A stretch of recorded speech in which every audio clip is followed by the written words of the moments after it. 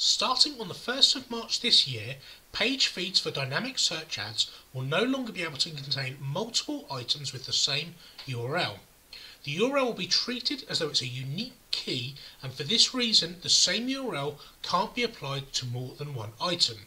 From the first you will receive an error, and if you attempt to add a new feed using the same URL as an existing item, on the 29th of March 2021 all items which are disapproved because of duplicate URLs will be deleted.